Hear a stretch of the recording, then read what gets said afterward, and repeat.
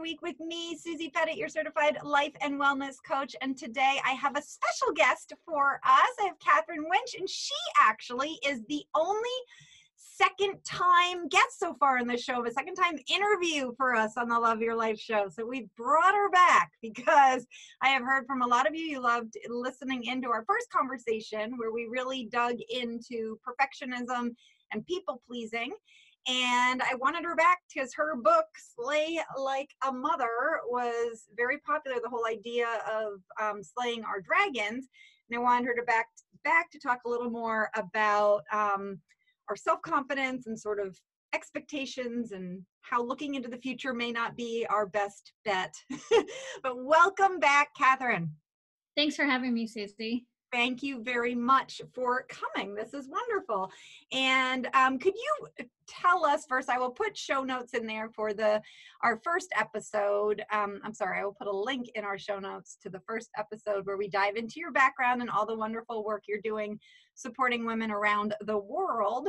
But could you tell us a little more about the idea behind your book, specifically the dragon, and you're talking about slaying the dragon? Absolutely. So the premise behind Slay Like a Mother is that we all have the ability to slay what I refer to as our dragon of self-doubt, this negative self-talk that's always telling us that we're pathetic and everybody else is perfect. And, it follows women around for most of their lives, but I am living proof that dragons can be slayed and you can still deal with a lot of chaos in your life without having to also deal with the chaos inside of you of wanting to be better, do more, etc. So it's all about slaying your self-doubt. Yeah, that really is wonderful. And it resonated with me. Exactly. I mean, so much of your book I was reading, I've highlighted so many of the comments that you had, and just even I talk to my listeners as if we're warriors. I have a tattoo of warrior here, and on your first, the insert of your hardcover, it says it's time to shift from warrior to warrior with the O to the A. And right there, I was like, well, I have to get this book. So, which is really helpful. Could you tell us a little about how thinking about the future and getting into, I call it future casting, but how that sometimes feeds our dragon instead of slaying our dragon?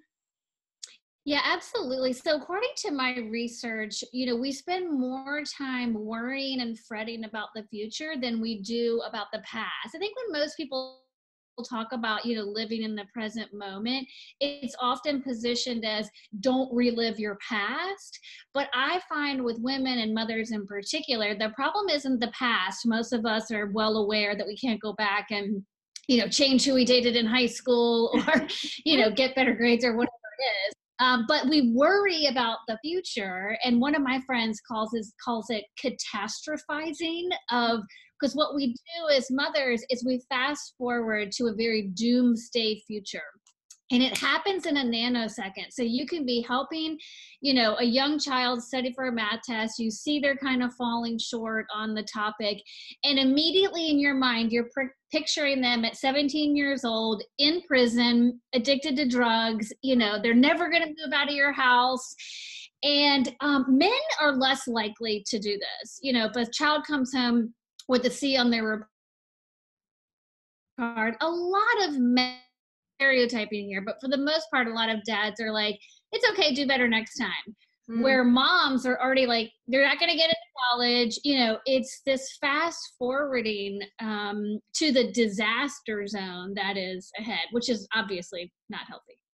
Well, and that's interesting because I see it in motherhood for sure, or parenthood, that idea like your daughter talks back to you and you immediately future cast or catastrophize that, oh my gosh, I've raised this disrespectful child and she's going to be rude in all elements for life. But also just as a woman, I see it, that if I make a mistake or something in an email or it's like, oh, now I'm going to get fired, or now, everyone or whatever. Do you see that also in sort of the workplace, or have you?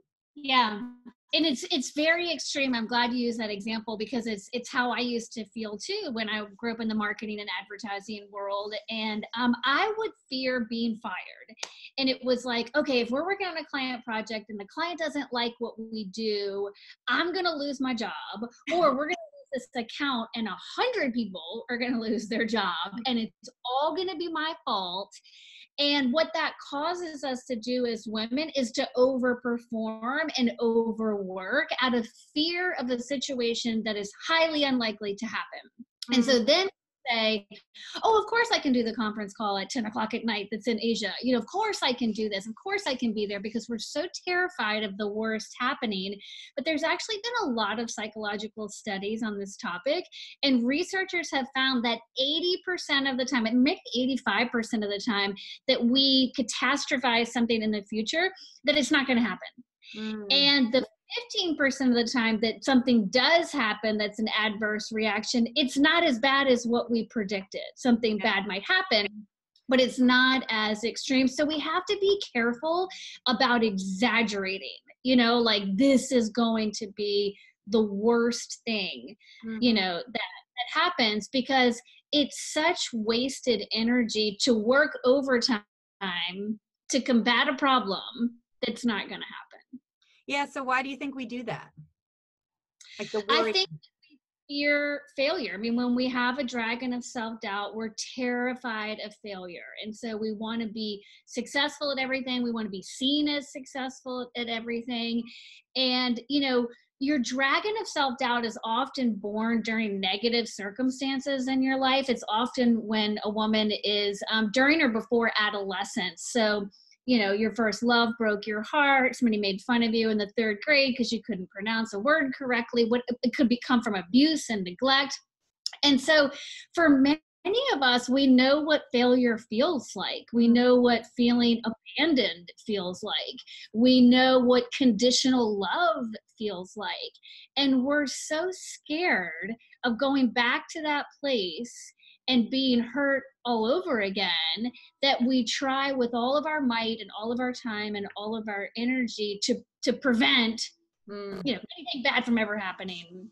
Right. Again. But I'll give you an example that I share in the book, which is an example of when it doesn't come to fruition. This is a silly example, but I think it happens in most of our daily lives. So many years ago, I played on a tennis team, and I was late for my match. I knew I didn't leave the house in enough time. It was 18 minutes away from my home. And those 18 minutes, I just berated myself in the car, you know, damn it, Katherine, you know, everybody else can leave on time. Why can't you? You're going to let everybody down. You're going to get disqualified. I mean, it was 18 hours of literally abuse. Oh, yeah. When I got there, I'm sweating. I'm like, oh my God, I'm so sorry. I'm like such a mess. And my captain says, oh, don't worry. The match before us is running way behind. We're not going to start for another 25 minutes. And I was like, huh. You know? And so, you know, your soul does hear what you say to yourself. And when you yell at yourself for 18 minutes straight over something that never happened, then it's just useless, you know, energy. And even if I had been disqualified, you know what? The world keeps spinning, even if you get disqualified from a tennis tournament, you know.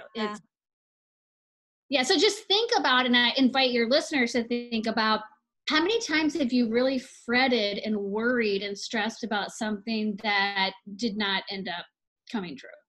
Well, I really like that. And earlier you said like such a waste of mental energy. And that's the piece that has brought to focus my life, just the things that I used to worry about, and also the things that I used to worry about that didn't come to fruition, whether it was, you know, something like, oh, what if my son doesn't make that team, or what if I don't get that lead, or what if, you know, whatever it is. And then also just about the whole mental energy of berating ourselves, that mental energy, where we could be spending that differently. It does stick to you, and it's a sign of, you know, how you feel about yourself. And, you know, while the tennis example, might seem silly, but at the same time, it's like, I need to go through experiences as a human being where I fail and I do show up 8 minutes late and I do get disqualified, and I have to love myself through that. I have to say, it's okay that you made a mistake. It's okay that you left late. It's okay. Like, I don't have to do everything perfect. And I think that's a big part of my message with Slay Like a Mother is, can you give yourself some grace when you make a mistake? And of course, that's the definition of self-compassion, but I certainly didn't do that for the majority of my life. Yeah. So how do you start with that? How do you start being kinder to yourself or giving yourself that grace? Well, one of the things that I talk about is, and you can even do this with your children, over dinner time or something. Certainly we have a lot more time with our families these days, and it's a simple question of, what is the one mistake that you learned the most from today? And have everybody go around and share. And I did this with my son a couple years ago, and it was interesting how he kept saying the same thing multiple nights in a row. And he would say, the mistake I made today was I didn't get out of bed quick enough, and I was really rushed, getting ready for school. And lo and behold, after he said that 3 days in a row, kind of admitted it and saying it out loud, by the fourth day, he was kind of self-correcting. And so that's one thing, is as parents, we have to be able to talk to our children about our mistakes, about their mistakes, about other people's mistakes, so that it can humanize that. And, so many people today grow up in households where perfection is expected. And the tough times are never discussed. So the more you can admit your mistakes, the more you can forgive yourself for them. And that's the key to self-compassion. Well, I really like that. And just the idea of bringing some levity to it, or almost humor. Like, let me tell you what I did today, or this, but that was not a piece of my household growing up. It was very much we only want to hear about the perfect Susie and the good examples and all that. And to bring that into our houses now, and then even into our own self-dialogue of imperfect action, or just doing it messy, moving forward. Not. Yeah. Another thing that you can do is, especially in these times, is, in your journal or even on a Post-it note, write down 3 things that are new in your life right now to you. And so it could be, I'm now working from home, or I'm homeschooling my children, or, it's new to me to not be able to care for my parents or be able to go see them. Or it could be a breast cancer diagnosis. It could be anything. But the point is, if you put that Post-it note somewhere of the 3 things that are new to you in your life right now, those areas, if you start to see it in your own handwriting, you will be more likely to give yourself grace when you make a mistake. Because if you write down, I have never homeschooled my children before, then mistake, and you yell at your daughter, for not finishing something on time or whatever it is, then mentally you can remind yourself, oh, I'm agitated because I don't know how to do this. I've never done this before. And when we don't do this exercise and we just dive into a lot of newness in our life without stopping and pausing and admitting that it's new, then we just expect that we should be good at it because we're not admitting that it's new. And so then it's like, well, we should be nailing this, from the get. Why can't I do this with ease? And oh, I really like that idea. I hadn't thought of that before, but just again, it's giving yourself permission to just sort of do your best. And then, the next day you can do 1% better, because we don't know any better yet. Yeah, when I did this when I was writing Slay Like a Mother, it's my first book and had never written a book before. And it was a big undertaking, obviously. And by the time I got on chapter 9 or 10, I was like, come on, Katherine, this should be coming faster. You should be better at this. You're on chapter 10. And I caught myself in the act, and I was like, no. And so I wrote on a Post-it note, I expect this to be hard. And put it on my computer screen. And then every day that it was hard, I saw that Post-it note and I was like, oh yeah, it's hard, just like I thought. Instead of, why am I not better at this? Why am I not faster at this? It's the expectation that anything that you have never done before should be hard. Yeah. Well, that reminds me of a quote I highlighted in your book where it says you're talking about, you're in there, I don't know what chapter this is, but it's called You Set Superhero Expectations in a Mortal's World. And you say suffering exists not because you're experiencing something hard, but because you refuse to admit that you're experiencing it at all. And there's a difference. I see that a lot, and I hear that a lot with almost people will say, oh, these are first world problems, like, so I shouldn't be upset about this, or this shouldn't be that hard, like just beating themselves up for the experience they're having. Yeah. There's a distinct difference between struggling and suffering. Okay. And struggling is brought on by the external circumstances in our life. You know, I'm trying to lose 5 pounds. I'm trying to get a healthy dinner on the table every night. I'm trying to maintain a relationship with my spouse, whatever it is. Those are all struggles. Everybody has them in some form. But suffering is when we dip down into this land of where our dragon of self-doubt lives, and we yell at ourselves and annihilate ourselves for 2 different reasons. One, for having those struggles in the first place. You know, I shouldn't have the struggle of my children not eating healthy food. They should just do it automatically. You know, I shouldn't have the struggle of trying to figure out how to teach math. I should just know this. So we yell at ourselves for having the struggles in the first place, or for not handling them better. You know, I should have solved this problem faster. I should have done this better. And while this next statement might sound overwhelming, it's really meant to be empowering. And the truth is that you are the cause of your own suffering. The struggles are external, and the suffering is internal, and it is brought on by yelling at yourself, you know, all day. And if you're doing that, then you can learn to undo it. It's possible to not do that and to do that to yourself anymore. And so my whole mission is to teach women around the world to struggle without suffering. Okay. And how do they start that? The first way to struggle without suffering is to teach the negative voice in your head some manners. Okay. And I'll give you a really recent example that is revealing too much about me, but it'll make the point. We'll keep it between us. You're never gonna get rid of the negative voice completely, so that shouldn't be your goal. The goal is to teach it some manners and train it to be nicer to you. So a couple weeks ago, I was on a business trip, and I really love to ride the Peloton bike. And I was staying in a hotel that had one, so I was super excited, got up, rode it. And at the end of my ride, I was kind of stretching my back, and I put my hands on the top side of my backside on both sides and grabbed what I felt was 2 handfuls of cellulite. And so the negative voice in my head immediately, without pause, said, oh my gosh, what must that look like? You know, and I'm like looking at, can everybody see it? And so that's what the voice said. Oh my gosh, what must that look like? And I stopped it right then and there. And I said, no. What this looks like is that I got my rear end out of bed and onto a bike. That's what it looks like, period.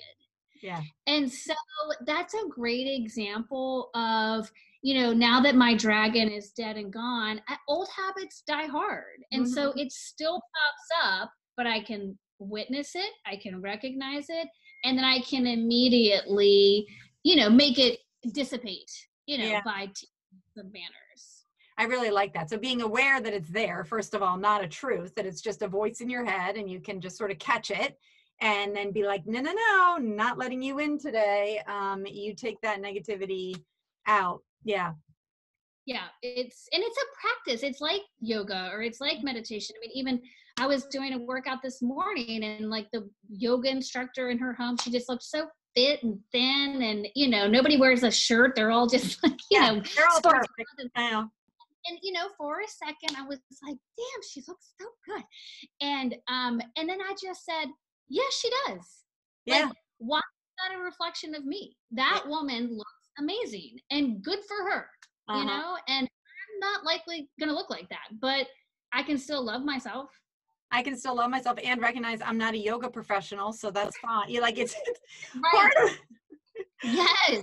Like, I like doing that too. So what I notice with myself in this inner voice is that I will catch it sooner in some areas. Like, I have been working on my inner talk with my body and all that really since my teen years. And so I'm much quicker to catch that sort of voice that maybe touches that cellulite and is like, okay, no, voice, we're not doing that. You're fine here. Like, that's your healthy butt, or that's your, that's your strong shoulders, and that's how they look. But I still, in other areas of my life, it takes a little longer. Like, maybe in business, I'll be like, oh, other people write a blog faster than you, Susie. So I think it's interesting. And I just want to tell the listeners that that's normal. Like, as you said, it doesn't go away. It's almost more like if you can catch it and be like, oh, there you are. Yeah, I think that's right. And it's a good reminder that we are so multifaceted. We're not just mothers, workers, exercisers, we're cooking, we're cleaning. I mean, we're just doing so there's so many areas that we need to, maintain, some sanity and not beat ourselves up. And one way that's helped me in the business world is I catch myself a little bit differently in the business world. And what I do is I just try to name the emotion that I'm feeling and therefore separate it from myself. So if I'm worried about the financials of the company, are we going to make enough money? Can we keep everybody employed? What I will say to myself is, oh, look, there's fear. And it's very neutral. It's like, oh, look, there's fear, as if it's something else, And then as soon as sometimes I even say it out loud, but then it's like, oh, I've named it, Mm-hmm. and now I know why my heart is racing, or I know why I'm snapping at, my children, or, somebody on the team. And so that can really be helpful. Oh, look, there's frustration. Oh, look, there's fatigue. Oh, look, there's anger. Oh, look, there's resentment. Yeah. And so that can help the business world too. That can help me a lot, just sort of detaching from it and almost, doing like third person, like, oh, there's worry. Okay. Thank you, worry. I don't need you right now, but I see how, or that fear is coming up, and that's great. You speak of using meditation or being in the now as a helpful tool to help with this catastrophizing. How does that help? Well, that topic can seem like a little loosey-goosey to a lot of people, of like living in the now, in the present moment. It can be hard to kind of wrap your head around. And so one of the things I use is just a mantra. When I find my mind fast forwarding, I say to like another time zone. So my body's in the present tense and my mind is in the future. Then, I always say, I bring myself back by saying right here, right now. So let's say I'm, helping my daughter study for something for school, and then I'm getting worried about something she's doing or not doing, and I'm catastrophizing to the future. I just say to myself, right here, right now. And then I remind myself I'm in my daughter's bedroom with her in this moment, and that's all we have. Okay. I don't know what the future brings. And so Mm-hmm. it's just bringing that runaway train back home right here, right now. And sometimes, even while I'm cooking dinner, I'll have to do it 3 times. Yeah. Because I'm thinking about my to-do list tomorrow. I'm thinking about when I can go to the grocery store. I'm thinking about coronavirus. Mm-hmm. And I just say right here, right now. And it can help you kind of snap back to reality. Well, that can help. I find I do that at different, like in the shower, I try to be more intentional, like, okay, no, don't have your mind thinking about the rest of the day, like just right here, the water. Or now I'm going to do it at dinner when I'm making dinner, and just thinking more like, okay, no, I'm making dinner. But to keep bringing yourself back to the present. You had quoted someone in your book saying problems are mind made. And I loved that, because that is exactly, you're sitting there with your daughter doing homework, and then your mind all of a sudden is like, what if she always has problems in math? And what if she can't balance her checkbook? And Right. And it's so fear-based. And again, I think men, I know we talked about this the last time we were together, but men are much better at this on the whole, and so I think we can learn a lot from the men in our life, whether it's fathers, brothers, husbands, whoever, but just to watch them live in the moment. And sometimes we make fun of it, but it's actually, such a a relief. When I first started writing my blog, my 90-year-old grandfather started reading it, and he was like, Ah, Catherine, I totally understand from your point of view all that's going on up here, but I just don't have that. And yeah. he said, it makes me want to drink a vodka soda just thinking about what's going on in here. That's so funny. Yeah, I do agree with you with the aspect, like men not worrying so much maybe about what kids are wearing to school, or that sort of aspect. Although I am noticing with the coronavirus, I am having to coach some men, or some, giving wives some pointers for their husbands, because they are future casting like financial gloom and like things that they have no idea about yet, but they aren't. It's like, what do you know right here, right now? What do you need to do? And let's take care of that. Because I think they sort of have this idea, they've gotten their ducks in the row, and I mean, they're having their own challenges with like, this is what I was supposed to do, and now, oh my gosh. Yeah. And I think that's why it's helpful, mental health for all sexes, because it's coming into play here now, where maybe as women we've taken on the brunt of the worrying for the family. Yeah. And yeah, a lot of men struggling. You mentioned a study called "A Wandering Mind is an Unhappy Mind." Do you remember anything about that, or can you speak a little more Yeah, about that was the study that revealed that much of the pain and heartache that we bring on from kind of virtual time travel is from the future and not from the past. And that was the study where the 85% of the time, it whatever, because they tracked people, what are you worried about? I'm worried about losing my job, I'm worried about getting kicked out of school, like that. And they tracked them over time, and 85% of the time it didn't come true. Yeah. And even when it did, somebody wasn't doing well in college, and but they were suspended for a semester, they weren't kicked out completely. Mhm. And so yeah, this wandering mind. And I think we think as women that we're helping ourselves. I'm going to get ahead of it, I'm going to get ahead of all this, so if I worry about it, I can fix it. But in the example of me going to the tennis tournament, that didn't help anybody. No. Me yelling at myself, it didn't make me a better tennis player, it didn't make me get there on time, I was still late. Mhm. And so I think we think that worry prepares us, and that we're losers if we're not worried about so many things in the future. But it doesn't really make anybody better. It doesn't make your daughter a better person, it doesn't make your house cleaner. It No. doesn't serve as much of a purpose as we think that it does. And it's so interesting, because I think Wayne Dyer says worry is like sitting in a rocking chair, rocking in a rocking chair and expecting to go somewhere. Like you're just thinking it's doing something, thinking that you worrying about your daughter is going to make her more likely to have the positive result. Or I know my grandmother once said, I asked her how her flight was, and she said, well, it was like, West Coast to East Coast. And she said, well, it was long. She said, I just spent the whole time helping the pilot fly, like she's sitting back there in the passenger seat, like using her mental energy. Yeah. Well, I'm so glad. Yeah. I'm so glad you brought up Wayne Dyer, because I am a huge fan of his, and I've written many, many blog posts about his, inspiring talks. And one of the things that I wrote about in Slay Like a Mother that he brings up is that your body, your soul, and even the physical nature of your body does not know that something is hypothetical. And so the way that Wayne Dyer talks about this is, think about when you wake up in the middle of the night from a nightmare, and your heart is racing and you're sweating because you were just asleep and someone was chasing you through the woods with an axe. Mm-hmm. Now, was someone really chasing you through the woods with an axe? No, but your mind thought that there was.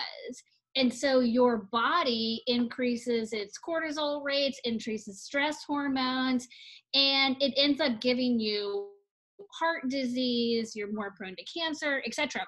So Wayne's point was, your body can't distinguish between hyperbole and the truth.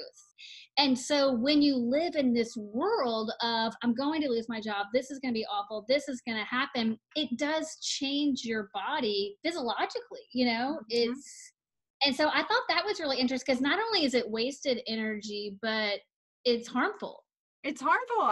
My company is called Strength, Mind, and Body because I went through an experience where I thought I was really healthy in my body and then ended up having all these physical manifestations of the drama that was in my life. But I was like, oh no, if I keep exercising and eating right, it'll be all okay. But it's not, because that internal experience is creating this level of stress and cortisol that is not helpful for us. And I definitely credit Wayne Dyer and many other people for bringing this to light, that it is, our thoughts do create a physical sensation in our body that is not helpful. And the more we can lean into that, it's helpful. It is, the coronavirus going on, it is so evident to me. I'm the physical manifestations of the disease for sure. Luckily, I don't have any of that in my immediate house, but we sure do have what I'm calling corona brain, or the fear of the virus is sort of like oozing in through the windows, and it's like up to us to sort of control that again. Well, I'm so glad you just said that, Susie, because, it's like, even though I'm a teacher of this stuff, I still forget, it's like we constantly have to be reminded that the more and more people get diagnosed with coronavirus, convinced that like my family's gonna get it. And I was all stressed out about this morning. I'm like fussing everybody to wash their hands, like none of us can get sick. And but that's me fearing the future. Like, I don't know if any of us are gonna get sick. And even if we do, like, can we really prevent it? Like, can we really help? And so I don't know, but that's so funny that you just said that, because it just reminded me that I was doing it this morning with the coronavirus. Yeah, it's like right here, right now, what can we do? Wash our hands and then keep our moment here. Okay, we're eating breakfast. And right here, right now, my family doesn't have it. So that's all I know. Yeah. And then let's not bring that energy in there, like Wayne Dyer says, and make the fear a part of our physical experience. It's not helpful. So near the end of your book, you talk about 3 tools that you use, 3 secret weapons for killing your dragons. Can you feel like sharing any of those secret weapons with the listeners? Yeah, absolutely. One of them is meditation, which, we talked about, that just spending time in the silence and listening to what your soul has to say. I always like to say, we need to get our mind to shut up so that we can listen to what our soul has to say. So that's, really important. Self-compassion is a huge tool in our arsenal. Like I said earlier, to give yourself a break when you make a mistake. I think it's really the greatest tool. That we're never going to be mistake free. We're never going to get through this life, without our hiccups and, mishaps. And so if you can love yourself through the hard stuff, and that, what I want women to know is something like self-compassion, you already possess the ability to be kind to yourself. You do. It's not something you have to go buy or go train, to be an Olympic athlete to accomplish. You do have the tools and resources. It just takes practice. Well, can I just share real quick? Because what you just said happened this morning for you in your house, this sort of fear of the coronavirus and washing the hands. You just approached that with self-compassion to yourself. You weren't like, oh my God, look at that, I'm such an idiot, I brought it into my, you were like, oh wow, look at, like, but more like curious observer. Oh, that's interesting. Now that I know better, I'll do differently. Yeah. And again, and that goes back to just awareness being so much of the battle. Like, hearing you say that made me aware that I was doing it, but I'm okay that I did it. Like you said, you approached it from a nice place. Yeah. It's not, annihilating yourself. And then another like tool in the arsenal that I talk about towards the end of the book is honesty. And saying when you're having a hard time, and saying when you're struggling. And we put these perfect personas out on social media and around our mother-in-law, we're all perfect and, proper. But I have found the more honest you are about your struggles, the more help and support you will get. But also, more often than not, you're going to be met on the receiving end with, oh, me too.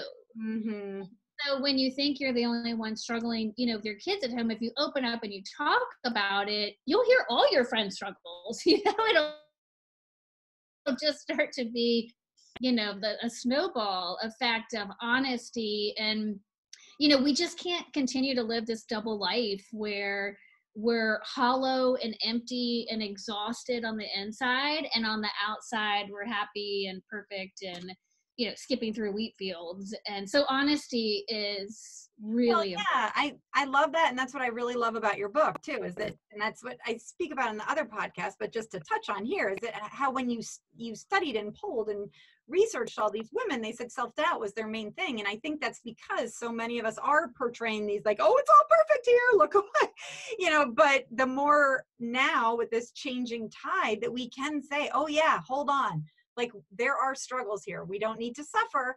But yes, there are struggles and we can come together. I guarantee the next time someone is in the gym and they like stretch their back and they have that negative thought, like, oh, look at my, heavy thighs. They're gonna be like, oh, but wait, and it's hearing, oh, but Catherine had this thought too. And this is okay. This is all right. We have beautiful women bodies. And this is, all this, it's sharing our experience and knowing that we're not alone and that it's not this perfect Facebook feed by any means. Really Yeah. helpful. I like that honest piece. Yeah, it's important. People who are not honest don't get the help and the support they need. And when I wrote Slay Like a Mother and my husband read it, he was like, geez, are you sure other women feel this way? It's because I had never been honest about my insecurities and my self-doubt, and I put on a brave face through a lot of times. And I was like, oh no, I'm sure, and but it's just, I think it's time for this kind of national release valve, to say it's all been too much. And that's why I felt so strongly about writing this book. Is I went through years of therapy, read so many self-help books, watched every Oprah episode, and I really healed myself and I learned to love myself. And I could have stopped there, and just moved on with my life. But I felt so strongly about the tools and the resources that I collected along the way and how much they truly changed my life, that I felt obligated in a way to write this book, because it felt so selfish keeping these secrets to myself, because I've seen the healing power of them. Yeah, well, I am very grateful. I am incredibly, and it's now in paperback. So I want everyone to head to, as that's the paperback there. I still have the hardcover, but everyone can go to Amazon. I will have a link as to where to get it, because it truly is a tool. And to wrap up, this show is called the Love Your Life Show. Are there certain things that you do every morning or day to set yourself up for success, to love your life?